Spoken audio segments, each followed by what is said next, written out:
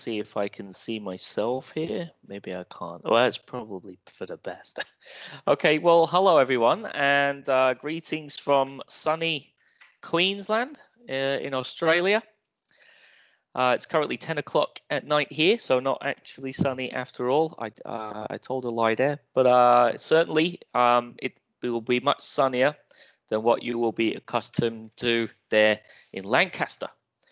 I know Lancaster fairly well in that I was actually born in Blackpool. All my extended family still live there, for better or worse.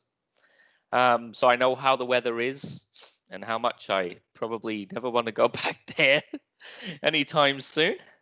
But I also remember giving a talk a long time ago for the when I was a graduate student at Cambridge. I came up for the Lancaster graduate student seminars or like conference series, and I came and I gave a talk on I was doing second language reference tracking and using a corpus to kind of look at that.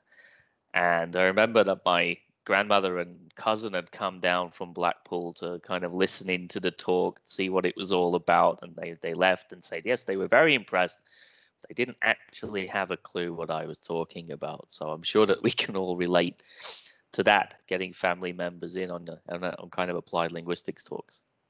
So I'm working now at the University of Queensland. I was previously working at the University of Hong Kong under Professor Ken Hyland there. And I've been at the University of Queensland now since 2017, so 3 years here in Australia.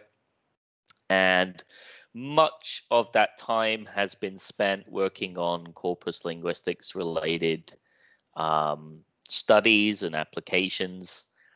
But my main area of research over the last kind of 4 or 5 years has been on the direct use of corpora for language teaching. So I come from a language teaching background. I spent 7 years in South Korea as an English language teacher there. I worked at all levels of education, from all the way down to kindergarten up to middle school, high school, universities, private companies, you name it. I probably taught there.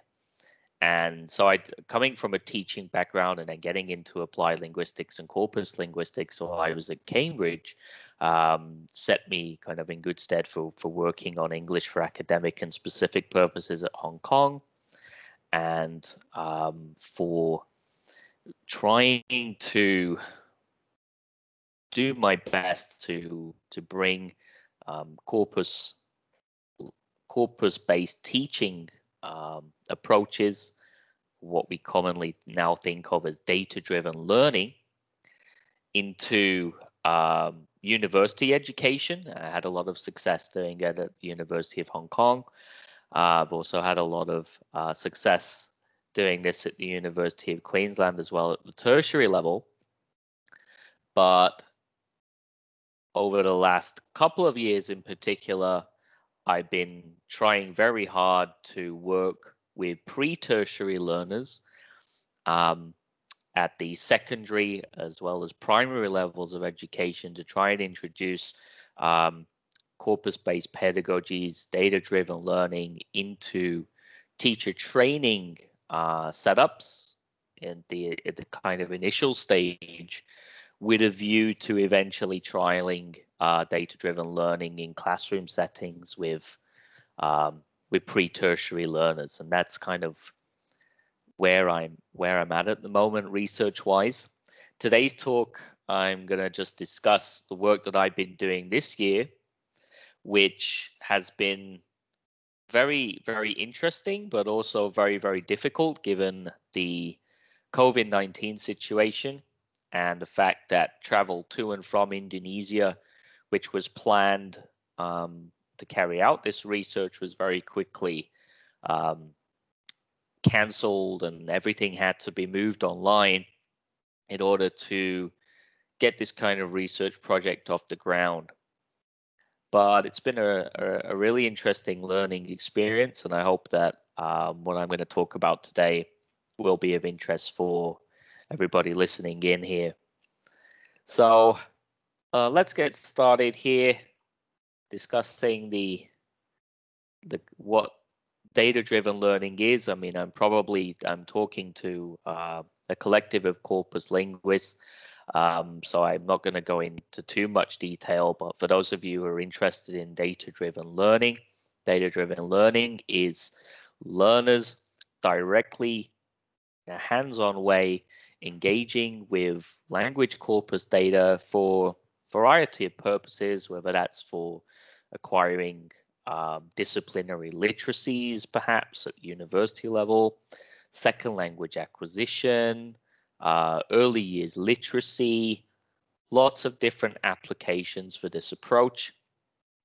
This can be seen in the form of printed concordance materials, which is usually seen as a good first step into data-driven learning for learners who may not be accustomed to or may not have the technical ability to go in and consult Corpora directly given current tools.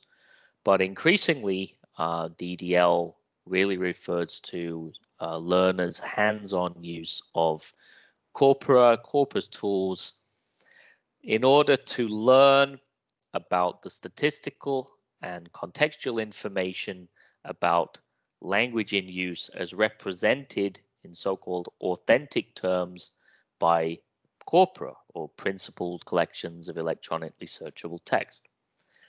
And I always use the quote from Tim Johns in every DDL paper or study that I work on, in that the role of the learner under a DDL approach is that of every student as Sherlock Holmes. In terms of the theory underlying DDL, and there's been a lot of talk recently about more closely aligning language learning theory, such as usage-based approaches, to the work that is being done on data-driven learning. The Teaching and Language Corpora conference for this year, some of the most interesting talks and plenaries by Pascal Perez-Paredes and Anne O'Keefe focused on particularly on usage-based approaches to language, second language learning theory, and how these relate to DDL. In terms of the kind of learning that takes place, theorists have claimed that DDL promotes a kind of constructivist approach to learning, in that learners are learning best when they discover or could be led to discover by themselves. There's lots of talk about autonomous learning, learner-centered approaches, focus on form. Recently, though, Anne O'Keefe from Limerick has also said that aside from the learner doing the work, when DDL is implemented in classroom settings, this lends itself very well to socio-cultural theories of second language acquisition, in that you've got collaborative teacher or peer-mediated discussion around the corpora and the corpus data and the kind of queries that learners are engaging with, and they're sharing this information with each other. So you've got kind of the best of both worlds. You're getting learners to work things out by themselves in a kind of inductive way, and then in classroom settings, you're getting people talking about language data and talking about the patterns and trends in the data and what they're learning and what they notice from a socio-cultural perspective. So a very rich source of multiple kind of ways in to second language acquisition, if that's your ultimate goal, and that's the goal that we're going to be talking about today. However, and this is kind of true for a lot of research on second language learning that's done, say, at university level, but it's particularly true for studies on data-driven learning, is that we just really don't yet have that much data on studies of DDL that have been conducted at the university. Just to do studies in university, you don't have nearly the same kind of problems getting access or ethical approval. Teachers are incredibly busy. It's just it's so very difficult to get in and work with people and persuade teachers that this might be a good thing to try. And there's been a number of meta-analyses of data-driven learning studies recently. We've got the Bolton and Cobb study 2017, which is very well cited. Perez Paredes put one out last year as well. Lee, Warshauer, and Lee put one out in 2018. I think it was published 2019, which has looked at vocabulary. And across these three meta-analyses, there's still a huge lack of empirical data for DDL and studies done on pre-tertiary learners. About over 5% of studies, just over, have been conducted in high school settings. And for a number of reasons, and I'm looking at kind of some of the reasons for this myself in a paper that I'm writing at the moment, is that the number of data-driven learning studies involving primary schools are very, very small. You probably count them on one hand, or maybe two hands now. Maybe we've gone past the one hand threshold already.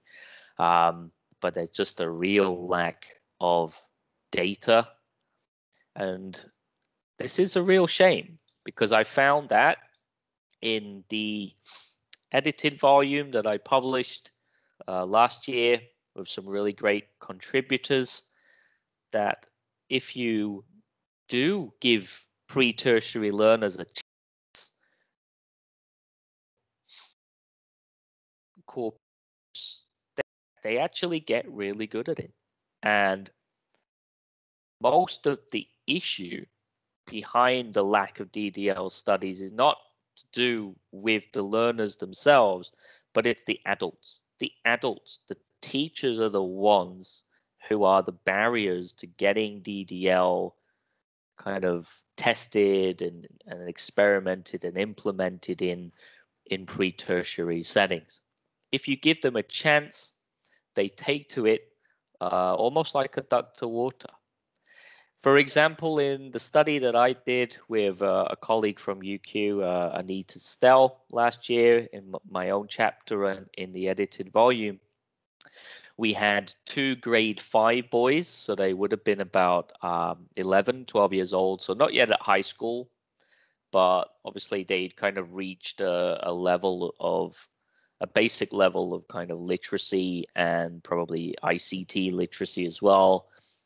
We looked at these within a private home tutoring setting because it was kind of almost impossible to get into primary schools to do the study, but it's much more straightforward if you're trying to do a study within private tutoring settings.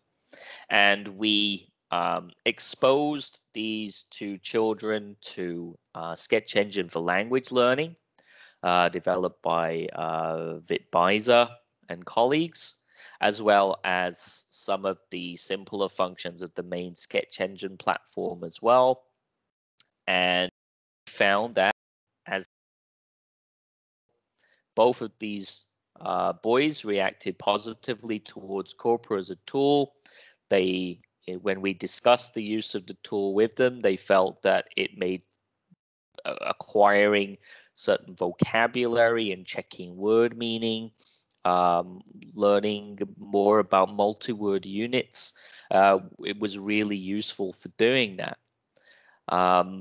They also went beyond kind of the hints and tips that we gave them and were quite willing and able to come up with their own corpus query syntax, sometimes erroneously, but sometimes often in just ways that we couldn't predict or expect. And most importantly, we found that they were frequently accessing the platform a long time after the kind of study period of the data collection period was scheduled for. So this was really good news. And I think that the two boys involved in the study are still using the platform today. And they've also managed to rope some of their own mates into using it as well. So I mentioned before that the adults may be the problem here rather than the children. There's nothing specifically problematic necessarily for younger learners to get involved with corpus use and get involved with data-driven learning. But there are a number of barriers, and I've kind of listed 3 of the main ones here. First of all is that most available corpora and corpus tools are not necessarily designed with younger learners in mind. Corpora are almost overwhelmingly based on well-formed English produced by native speakers of the language and written for adults. So if you look at, say, the British National Corpus for whatever, for example, there's very few text in there that would be suitable for younger learners. So one of the steps that need to be taken is that of pedagogic processing, where existing adult focused corpus materials are somehow made, somehow simplified for increased readability, understanding, decreased lexical and syntactic complexity, so that the data that they're exposed to is more comprehensible and therefore of more use for language acquisition. So that's a huge issue, and we don't have that many corpora that are suitable for that, although recently innovations on software like SketchEngine, for example, their good dictionary examples function, or GDEX within that, is able to simplify concordance output using information on word frequency and other kind of measures to make concordances more simplified. The other issue, of course, then is a lack of specific software that is suitable for use with younger learners. I mean, the most common tools that are used are SketchEngine for language learning, which is really very good and very straightforward. But then there's still a huge number of studies done with SketchEngine, which is a great platform, but it's really like using a sledgehammer to crack a walnut. It's far too advanced for specific use with younger learners.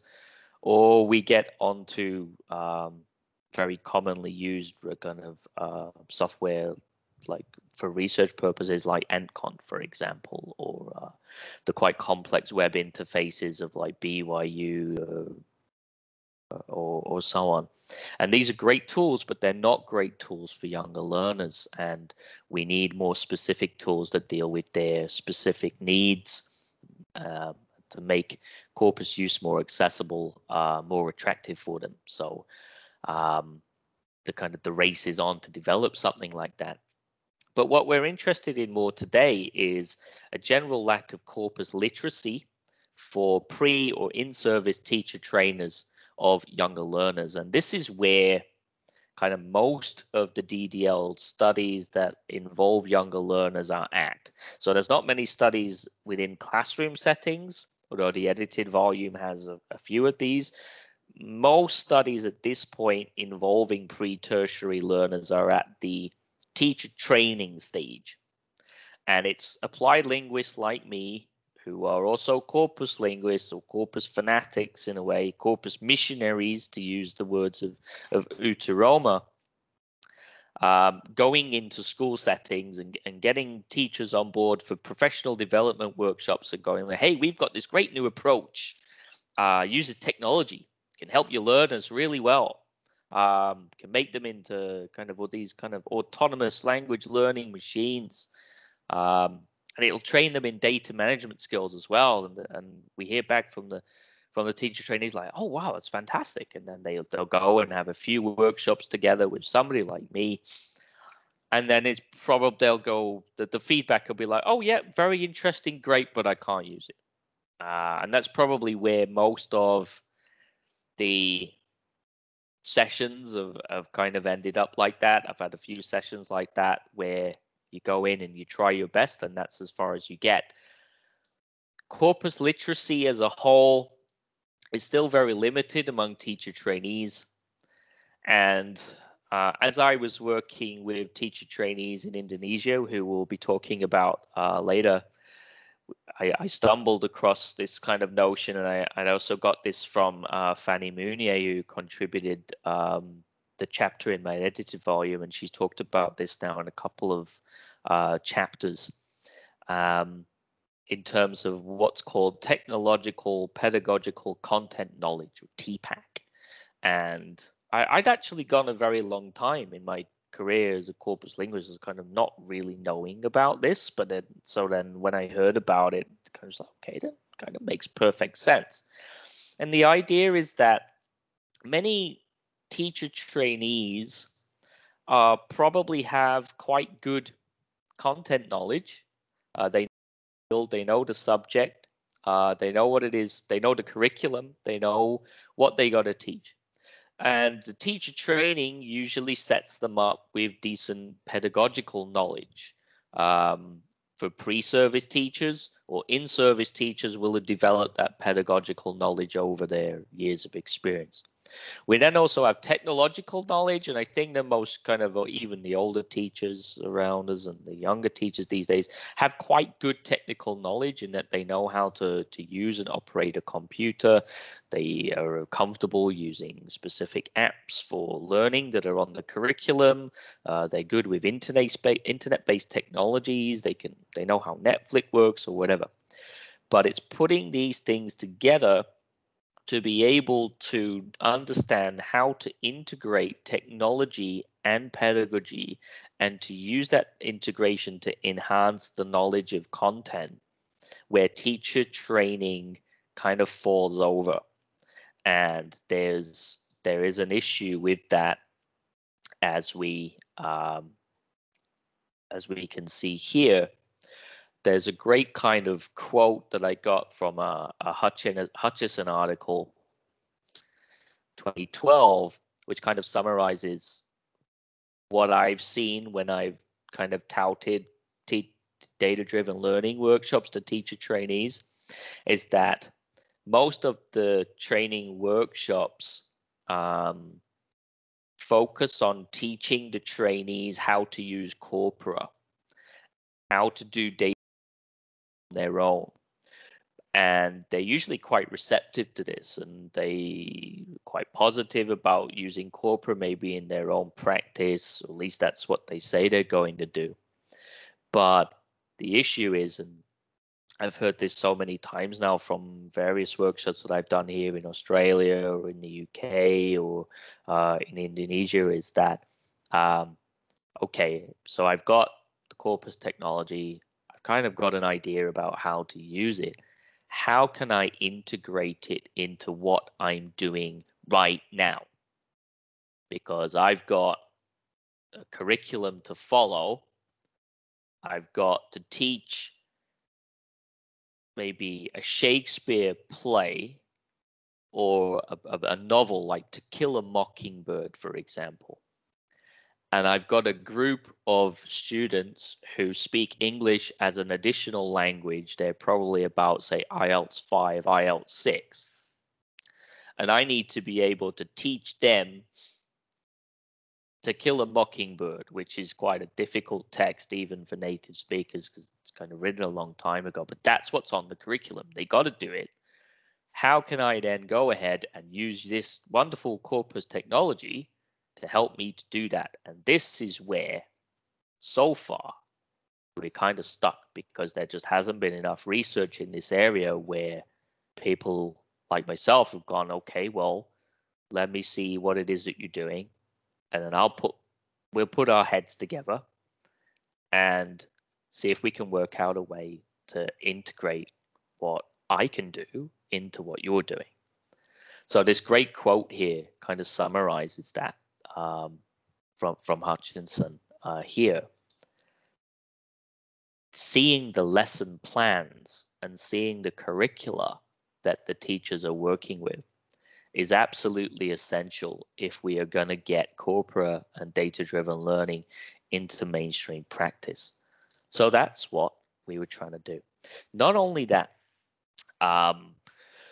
Most of the DDL studies that have been done, again, if you look at the Bolton and Cobb meta-analysis, you'll see that the vast majority of studies have been done on so-called weird contexts. These are white, educated, industrialized, rich, democratic contexts. And actually, the interesting thing from the Bolton and Cobb meta-analysis is most of their studies were done in Asia.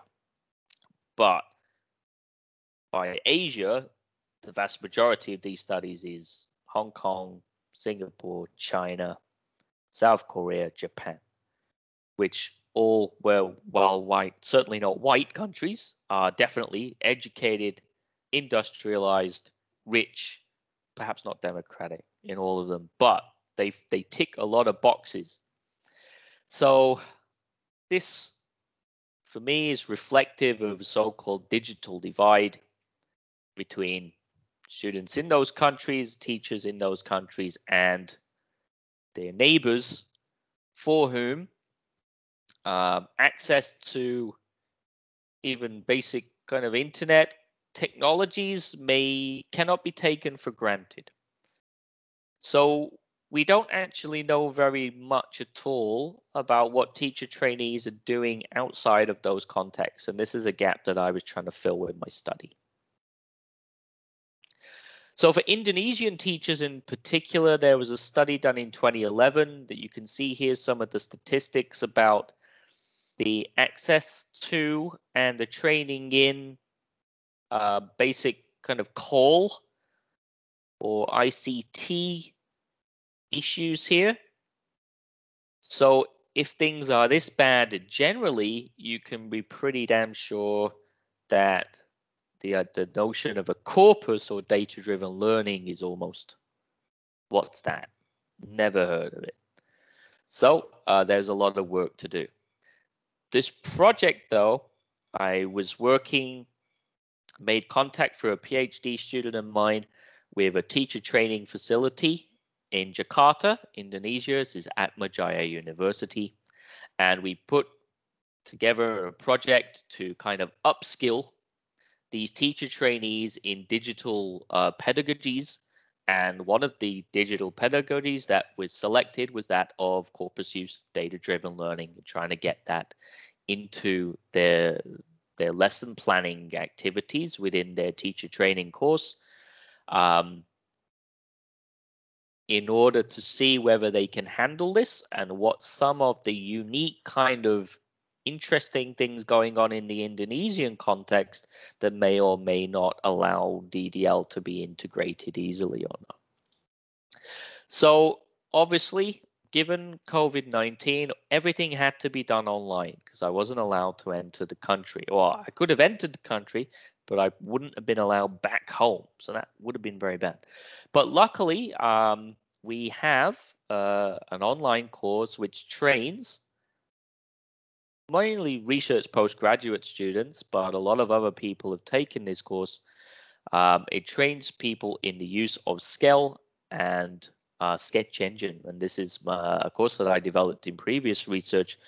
It's hosted here on edX. It's called Improving Writing Through Corpora, and this is a 5-module course that takes participants through basic corpus functions such as understanding concordances, conducting searches with part of speech,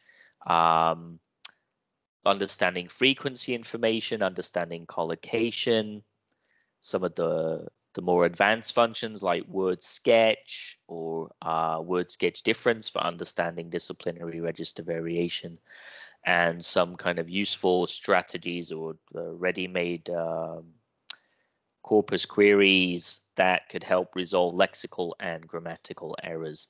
So we were able to get these teacher trainees to do module 1, which is kind of an introduction to what corpora are and how they're different from kind of translation websites or some of the resources that your students would be typically using already. And then module 2, which gives them just training in the very basics of understanding corpus output and generating corpus queries. Then students were asked to discuss about the training that they were receiving via Google Classroom together with their Indonesian teacher trainer.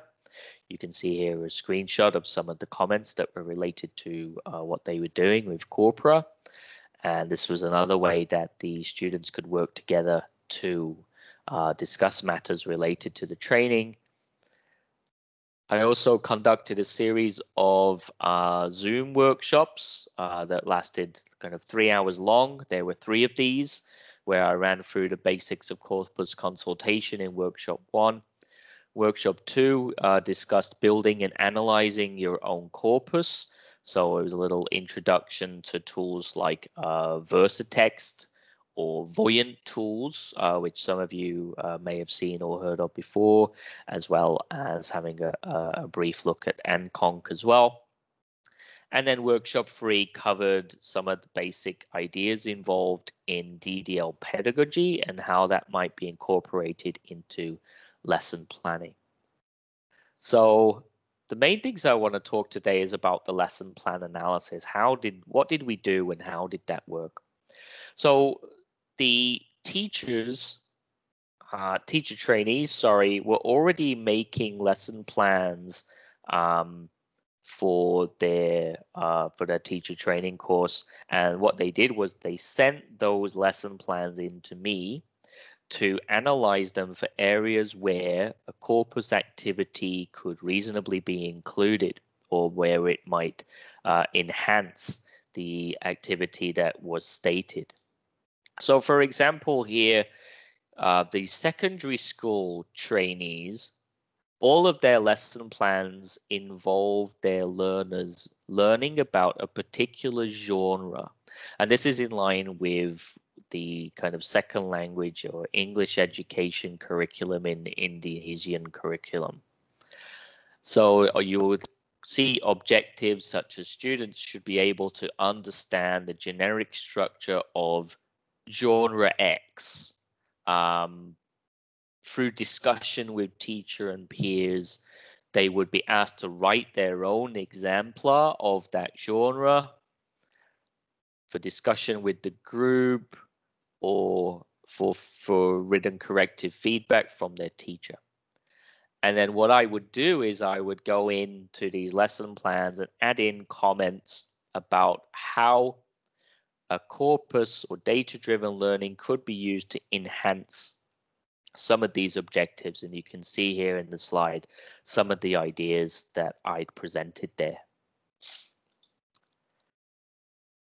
Often objectives were quite grammar focused as well. This is one taken from the primary school trainees, where learners are being asked to identify the use of simple past tense and differences between regular verbs and irregular verbs.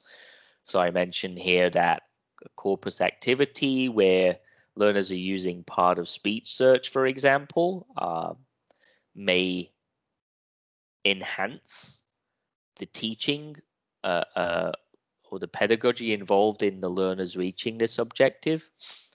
Or they would kind of post lists of vocabulary that learners had to memorize for the most part. And I would suggest here that a corpus could be used by students to explore this vocabulary in context, to look at some of the other statistical or collocational information attached to these particular vocabulary, either in a general corpus or in a DIY corpus. So just trying to use a corpus here to really enhance some of these quite dry objectives or lists of vocabulary. In some of the other tutors' lesson plans, they just kind of get these almost like grammar reference guide descriptions about doing something like simple past. And this would be how they would try to teach their young learners. And you would see sometimes that the trainees would very carefully script what they were going to say in the class to their students, almost like a movie script or something like that. And the teacher would be reading this out to the student or drawing it on the board. And in this kind of a really basic like grammar translation type approach to language teaching. So I would mention that something like this could be turned into a series of corpus activities to raise awareness about what's going on here, and really kind of make things a little bit more lively. So again, here on this next slide is an example of that scripting. I mean, God help them if the students didn't want to say the thing that was in the script, or the students were being a bit naughty that day, which is very common, happens all the time. But again, here the teacher would say something like, what does a word mean? And I would jump in here and leave a note to say, well, why don't you ask them to query the corpus to find it out without you having to explain it? And you see, they would do this a lot. Like here, how about signature? What does signature mean? I don't know. And the teacher says, it's a dish that identifies an individual chef or the restaurant. And it's like, well, okay, I'm sure they understood that.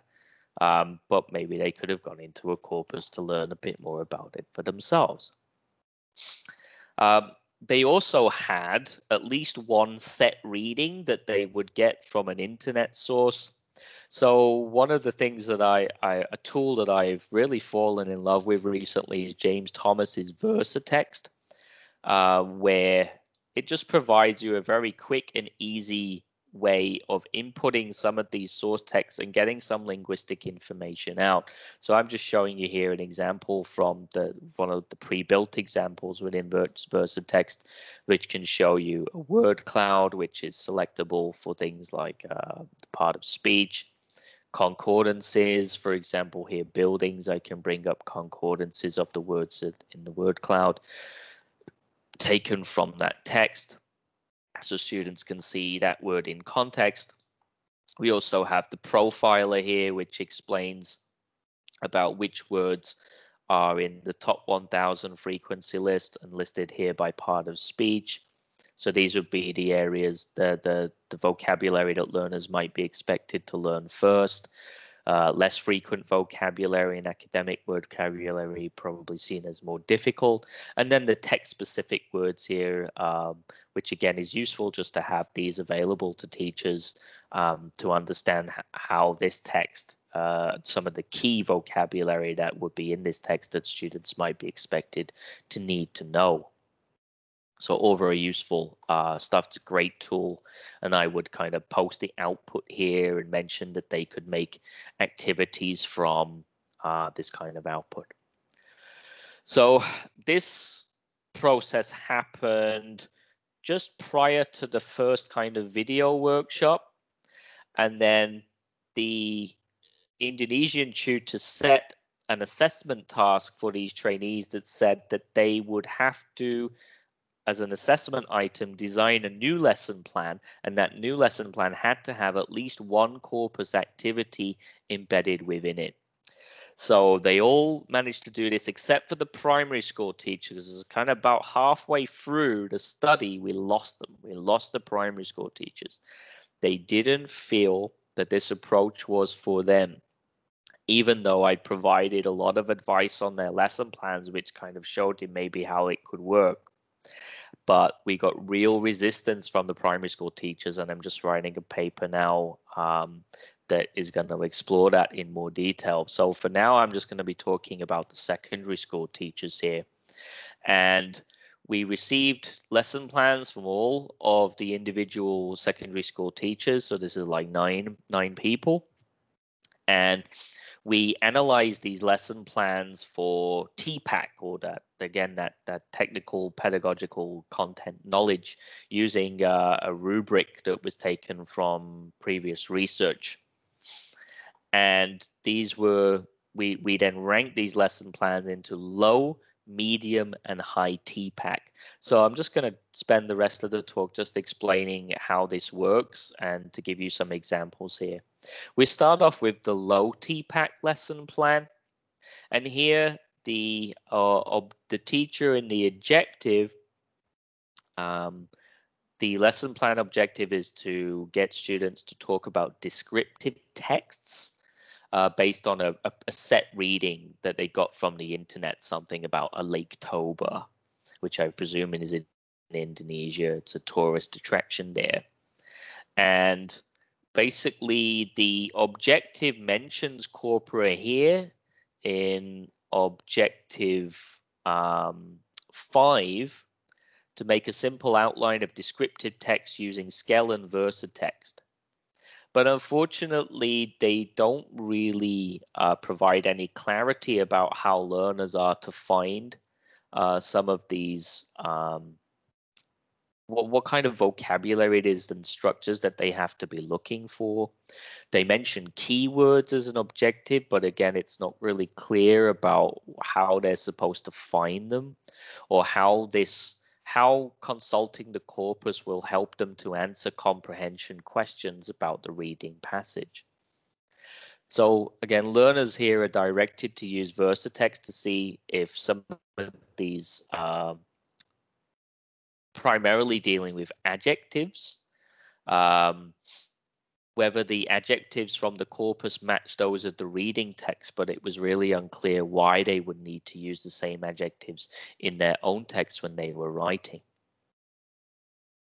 You can see here that, again, there are very limited mentions of corpus use or DDL throughout the whole lesson plan. Here in the main activity section, you can see here a kind of sequencing about what it is that the learners are supposed to do. But corpora are mentioned here in step 5. The teacher will introduce a corpus to find the meaning that is related to tourist attraction using SKELL, but no guidance is provided about how the teacher will do this or how the corpus may be used to achieve this objective. Then we got here, the students will try by themselves to operate the corpus. And then we've got the teacher shows the students about using a corpus, but this is not a corpus, this is the versatext link. So presumably it's just the corpus of the reading passage to find the keywords of the text or like the most words that appear in the text. And then students use the keywords to lead the students to find the answer to the comprehensive question. So essentially there's kind of lip service to a corpus here, but if you gave this lesson plan to somebody else, they would probably have no idea about what it is that they're supposed to use the corpus to do, or what it is that they're supposed to search for, and how what it is they're supposed to search for can then help them with the next stages of the task. So in terms of TPACK, the integration of the technology and the pedagogy to help with the content knowledge is really vague, and the lack of instructional strategies and scaffolding actually will probably, in a real classroom setting, prevent the learners from meeting the stated objectives. So this is why this kind of lesson plan was ranked as low TPACK. We then have here a medium TPACK lesson plan where we've got some explicit mention of corpus and what it is that we're going to be using them for. So we'll be analyzing text structures and language focus through corpus tools, which is a little bit of a kind of clearer connection between some classroom activity and a use of corpora for achieving that activity here. If we actually look at the sequencing and scaffolding of what the learners would be asked to do, we see here that there would be some teacher-led discussion of target language features conducted prior to DDL. So kind of setting up the learners for looking at kind of what language and what grammar it is that we're going to be querying the corpus for. And then with the corpus use spans multiple stages of both input and output focused activities. So here at stage 20, for example, students are asked to highlight present tense and action verbs in the report test example, and then use SKELL to look for context that use these verbs. So that's a really kind of nicely scaffolded way, nicely sequenced way from going from the source text to then getting into the corpus and learning more about the words and structures that it is that they're supposed to be dealing with. Also, stage 25, for example, teacher asked the students to produce a report text paragraph individually and then use the SKELL corpus to check the grammar. There's a bit of lack of clarity there, but overall, you could see that the corpus use spans input and output focused activities. There's opportunity for teacher scaffolding. The sequencing is really nice. So there's a fairly decent integration of technology, pedagogy, and content knowledge going on here. For the high TPACK lesson plan, and we had quite a few of these, which was really encouraging. We've got here the lesson plan objectives and competencies very clearly specify how Corpora will be used to help meet those objectives. And in particular here, we've got within the lesson plan a kind of warm-up discussion, an extended reading passage, a teacher-led demonstration of the BAWE corpus within SketchEngine, and then following a little bit of time devoted for student analysis of the corpus, the learners then get to an external corpus game that is hosted on like one of these interactive quiz websites. And learners will be asked questions about some of their analyses of what they've done when consulting the corpus in the activities. So students would get points for this. There would be a winner who would presumably get some kind of prize. This would then lead to a teacher-student discussion before learners write their own text and present these to their class. So this kind of lesson plan demonstrates a language-focused, teacher-scaffolded set of corpus activities, and there was seamless integration of the DDL technology instructional strategies to achieve the stated lesson objectives.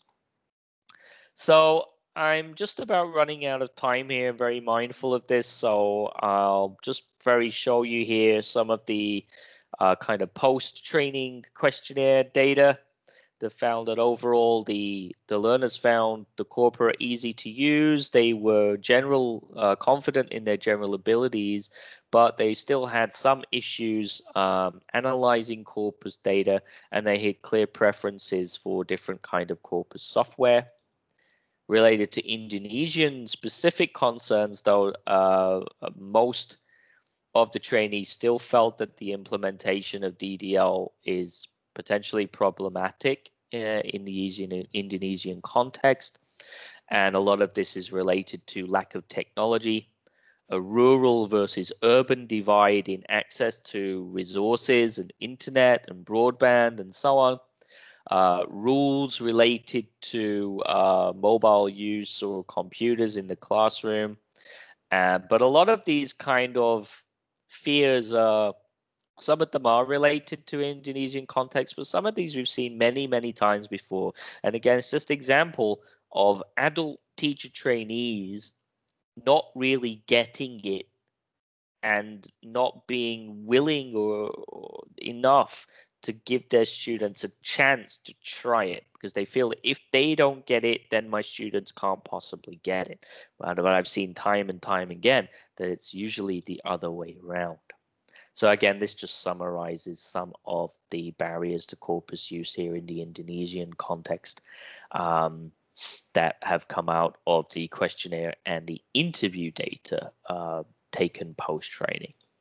So in conclusion, while the teacher trainees generally saw the benefits of Corpora and they responded very well to training in terms of the TPACK level of the lesson plans overall, we received more lesson plans with high TPACK than we did with low TPACK, which is really encouraging given that all the training was conducted online.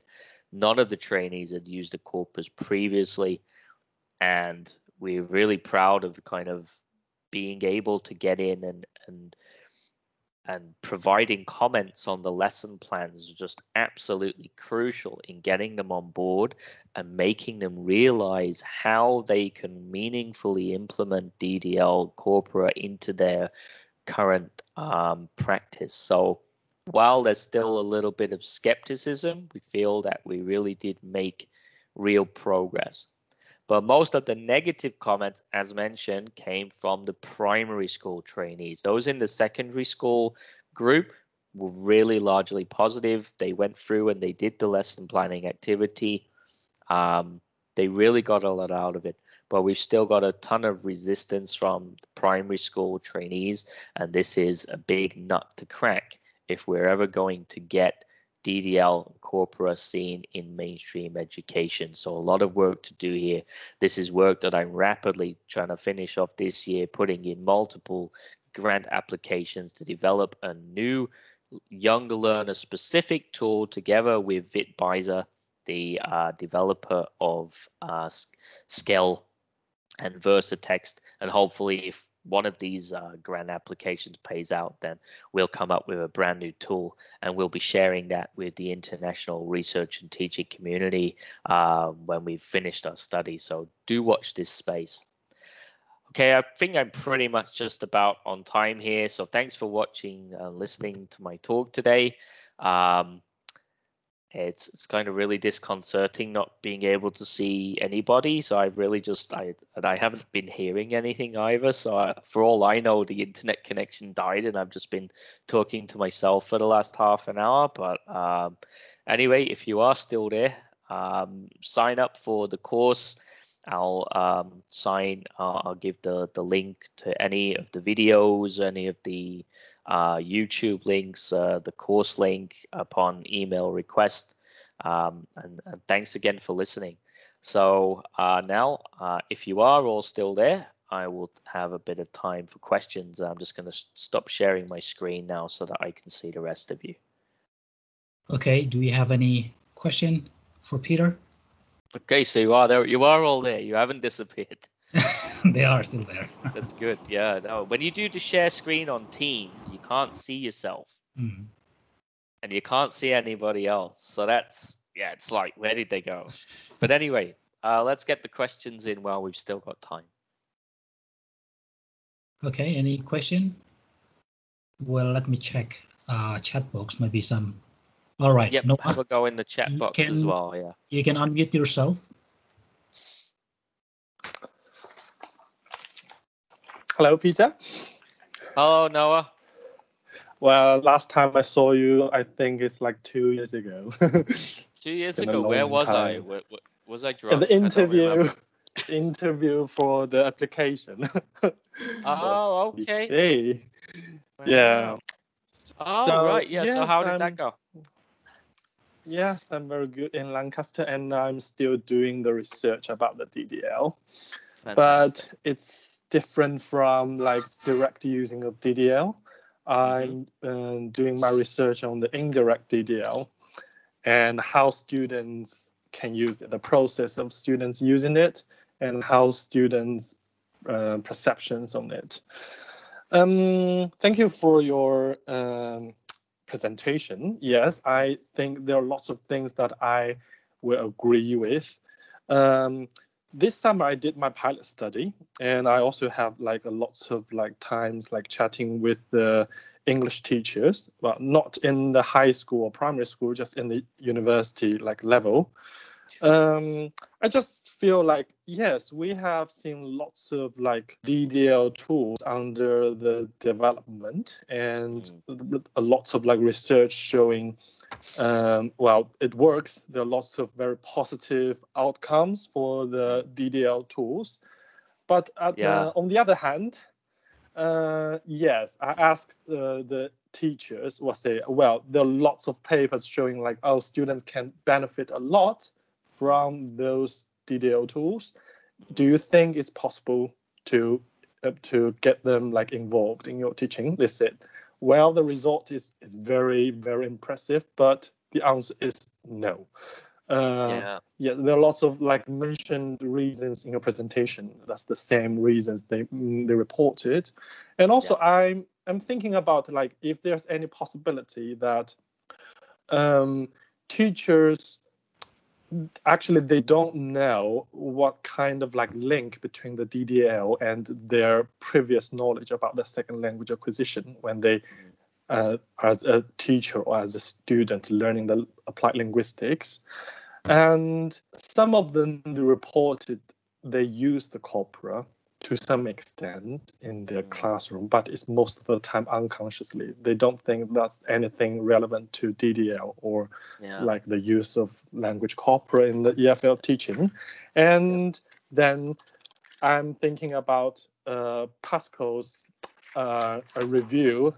She mentioned that it's kind of like most of the time the DDL research is about. Sorry, we have only like 4 minutes, so maybe give time for Peter to answer your question, and maybe. Oh yes, so just it's just email. not a question; it's just a comment. Yes. Yeah. Thanks, Noah.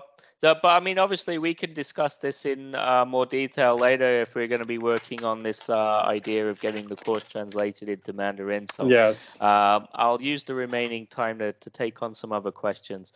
I think there was one question typed in by Yejin Jung, which I'm just going to respond to right now. So, obviously, for younger learners, especially those at primary level, learners developing their first language literacy from picture books onto chapter books and then onto whole text. So one of the primary considerations is that multimodal corpora are absolutely essential for data-driven learning with really young learners. So we have multimodal corpora available, and there's been a couple of studies done by some researchers like Eri Hirata in Japan and a couple of others. I was in a talk a couple of weeks ago with the Japanese kind of corpus society over there, talking about this.